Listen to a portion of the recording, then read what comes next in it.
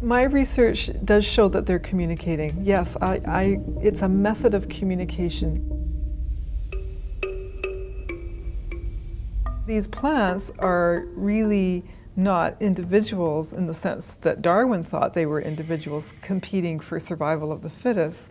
In fact, they're interacting with each other, trying to help each other survive.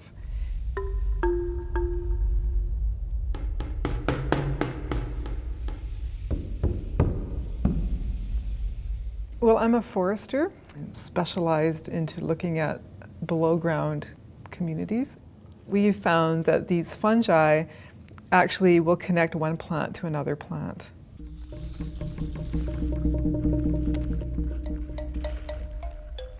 Okay, so this tree here has got roots growing out everywhere, and as we get further away from the tree, we're more likely to find its roots, the ones that are involved in this trade. This is where the fungi hunt or scavenge for nutrients. So the tree sends down its carbon, it goes through the root system and through into these fungi, and there's an interface between the root cortical cells and the fungal cell that's wrapped itself around that cortical cell, and that's where this exchange goes on. So meters away you can have a plant connected to another plant, and they're just shuffling carbon and nitrogen back and forth according to who needs it.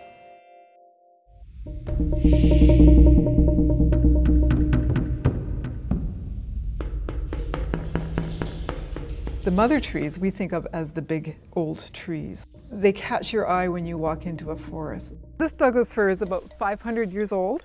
It's a massive tree that will have an enormous network associated with it. So you could think of this as a mother tree. You know, it's in the sense that it's a dominant tree in the forest. It's probably networked into all of the trees all around it, even though they're of different species. So this tree is probably linked over to trees as far as you can see. It's just that there are trees in between that are the bridges for the network.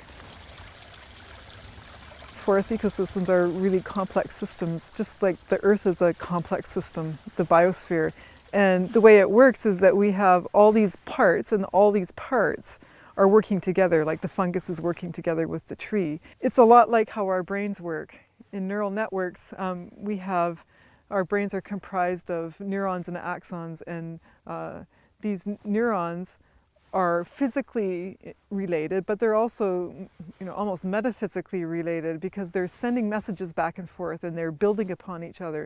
It works a lot like a forest ecosystem. So in this forest, the fungus and the tree working together allows lots of structure.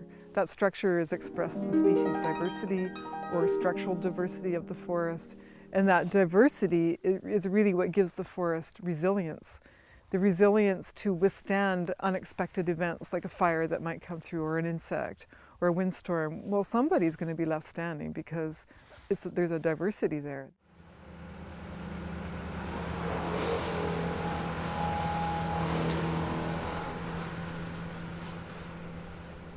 Some of the forest practices that we have done pay no attention to the role of these mother trees, or that trees actually will move some of their legacy to the new generation. We didn't pay attention to it. Instead, what we did is we went and cut down those trees after they died so that we could make 2x4s out of them. And we didn't give them a chance to give back to the community, I don't think. So what those dying trees will do is that they will also move resources into living trees, to the young ones coming up before they completely collapse. So it's a transfer, like a passing of the wand from one generation to the next, if we allow it to happen.